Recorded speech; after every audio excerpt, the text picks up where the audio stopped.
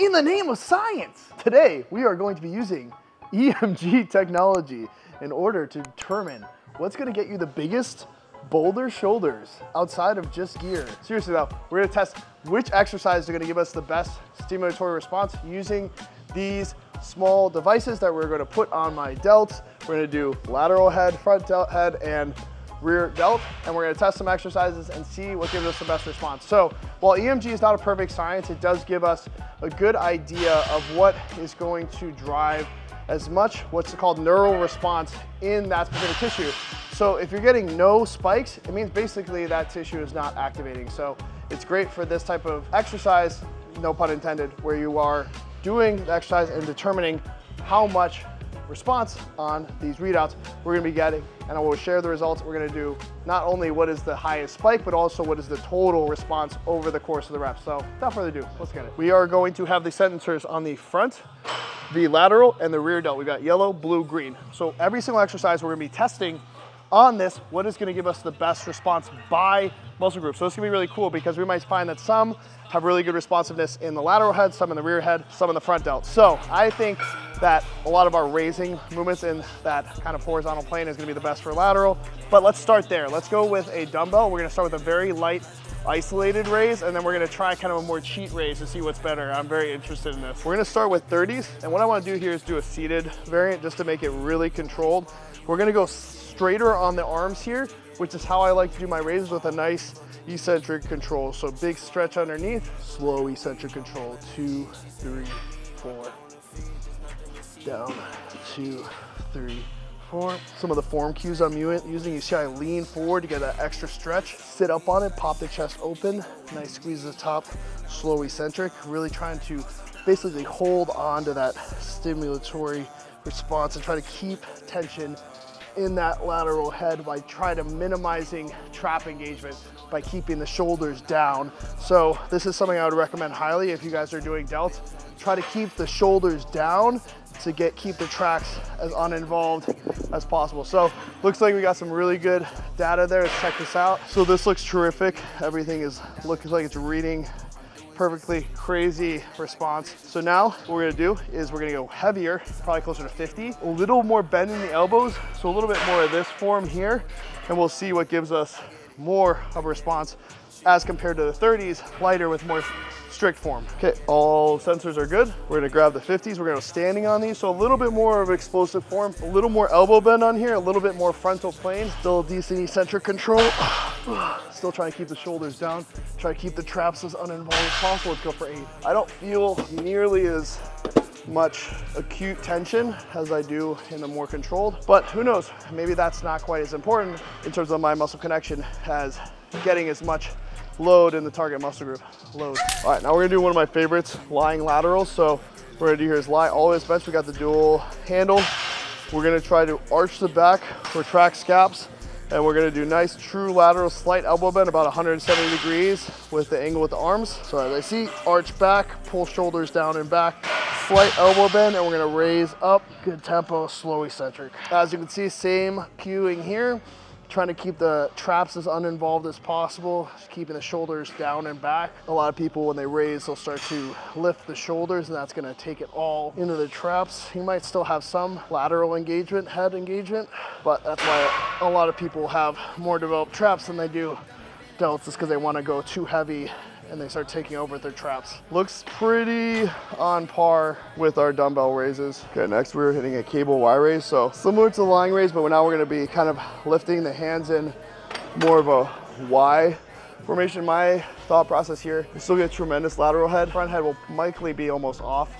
And then rear delt will actually get a decent amount from this as well, based on my thought process, which can be pretty whack at times. We'll see. Fuck. Okay, let's see. So you can see I was wrong as usual. Rear delt didn't get as much as I thought, but really, really good response from the lateral and front delt, surprisingly again. So another great exercise, especially if you have some pain with dumbbells. This allows for a lot more of you can control that vector of force. You disable momentum, so you can have a lot more acute stimulus with less weight than if you were to do super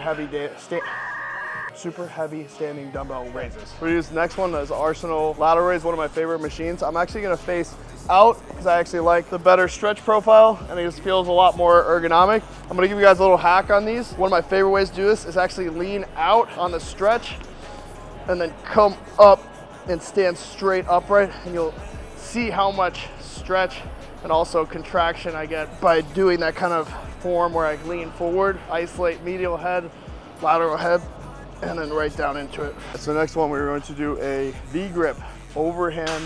One of my favorite kind of like upright rowing variants. And upright rowing, obviously you can go a little heavier than a raise, and we'll see what kind of response it gives.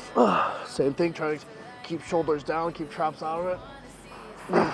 Doing last exercise day, dumbbell shoulder press. So by deduction, I would assume these are going to be mostly front delt. But the way I press with a big depth, I'm assuming I'm actually gonna get a lot of lateral head as well. So for me, I like to get down into a deep stretch on these and then nice conscious drive through front and lateral head. I like to do the bench at not quite 90 degrees. I go pretty much like 80 degrees on the bench. I'm gonna go 90-pound dumbbells here. Take these bad boys for a ride. Let's go. Oh, that's so nice. Hey, yo, what the fuck? Ooh. All right, we are going to break and send the data over to the creator himself, Rowan, and he is going to crunch the numbers and get back to us and tell us what this all means, because I'm pretty sure I've got a good grasp on this, but he's the man, the myth, the legend. Rowan, give us the data. We'll see you guys in a few minutes. Oh, fancy seeing you there. Such a chill guy taking his Turk builder. All jokes aside, if you guys want to grab your popcorn, see one of the craziest scandals in the fitness industry right now, go check out Greg's video on how HTLT supplements was, with a ton of products tested, was the only product to contain real testosterone and also met and exceeded the label claims by 40%. We actually had up to 40 times as much as the next best person in terms of testosterone in their products. So if you guys want the real deal, go and check out HTLT supplements. You won't regret it. All right, the results are in. So for the combined data winner for front and medial delt, so we were testing total activation volume over a course of 7 reps. Number 1 was the incline bench cable Y raise. And this is literally one of my favorite exercises, and I guess I know why now. It has a tremendous amount of stimulus, and also it has a ton of eccentric stimulus, meaning as I came down, you had constant tension throughout the course of the rep. So it was an amazing exercise for just total stimulus for front and medial delts. Number 2, we came in with the strict lateral raises with the 30 instead of the more explosive reps with the 50. And I was actually extremely happy about this result. A little bit biased in the sense of I always want to take a weight with maybe that's a little less with more control to drive what I always like to say a more acute stimulus to the target muscle group. So that's exactly what happened here. Even though we had almost 200%, so about 167% of the weight for the 50s as compared to the 30s, because my form was so strict on those 30-pound raises, I was actually able to drive more stimulus to the front and medial delt using that lesser weight, and that came in just behind the Y raises.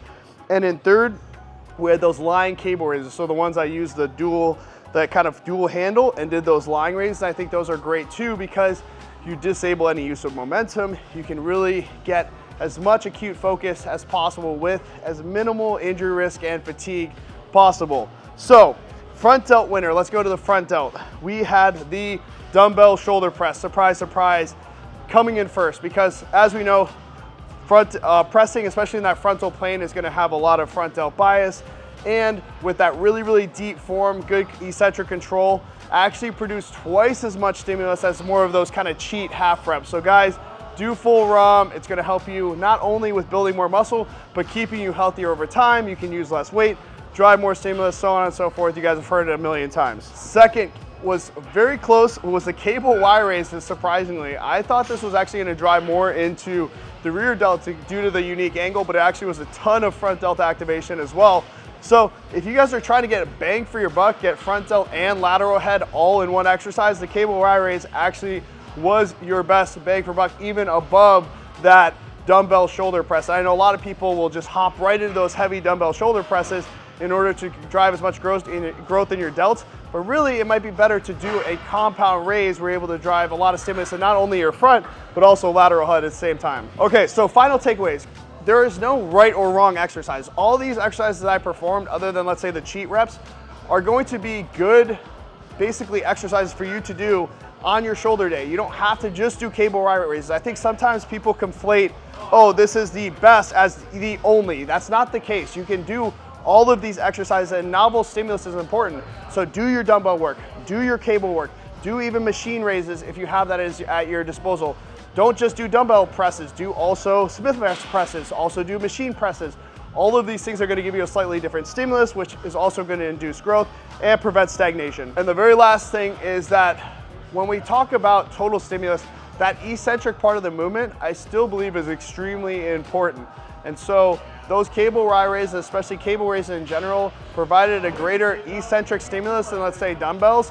So if you're trying to get a total cumulative stimulus, the best bang for buck is probably going to be cables, but still with your dumbbells, try to control that eccentric. It's going to reduce injury risk. It's going to increase that total neural drive to the target muscle group. So I hope you guys loved this video. I hope you guys are enjoying more of this science, data-driven results. I know EMG testing is not perfect, but it can give us some insights into how well we're actually trying to train that target muscle group. So again, make sure you're subscribed, hit that bell notification. I will see you guys on the next video.